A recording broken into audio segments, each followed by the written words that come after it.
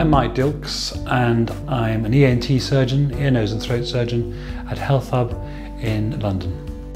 People come to me for tonsillectomy because they have symptoms, and these symptoms can range from recurrent bad sore throats, otherwise known as tonsillitis, to obstructing their breathing at night with snoring and sleep apnea, to tonsil stone formation, bad taste and bad breath.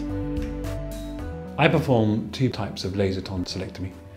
One is the tonsillotomy, which is the partial removal of the tonsil under local anaesthetic, just using spray, no injections. I say that it's a lunchtime treatment, which means you can go home or go back to work straight away after surgery. So she's getting pretty numb now. We're going to wait a little bit longer. It can be an odd feeling having a numb throat. It makes some people feel a bit nervous and a bit agitated because the brain doesn't know what's going on. It thinks you can't breathe. Of course you can breathe, you just breathe your way through it. The other one is a laser tonsillectomy, which is under general anaesthetic, when we use the same laser, perhaps under some slightly higher power.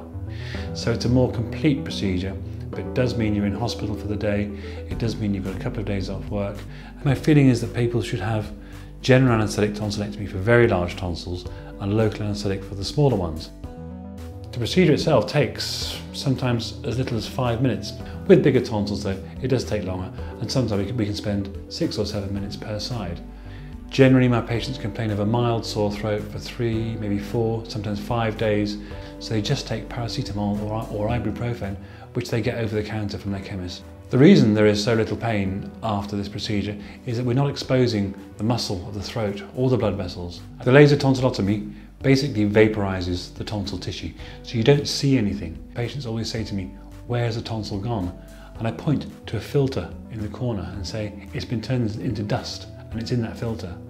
We've performed over 1,000 cases and have not had one person who's needed to have intervention for bleeding at any stage, whether during the operation or afterwards. We don't clamp the mouth open with horrible metal devices. You just simply open your mouth yourself, hold it open, deep breath in, and then a slow ah.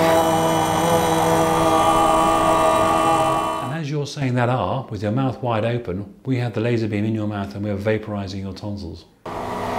Getting sore? I don't know what we're going to do on the right side. We've been saying what left side we've done. You okay with that?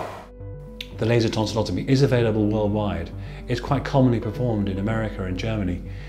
But in the UK, very few surgeons do this. I travelled a lot as a junior surgeon, as a young consultant, and I watched these techniques and I learned them, and I felt they offered real advantages, so I brought them back to the UK. Technology has improved year on year, and the laser we have now is the Carl Zeiss carbon dioxide laser system. It's a more reliable system, it's a more robust system than previously, so I'm very happy that currently we have the very best system available worldwide.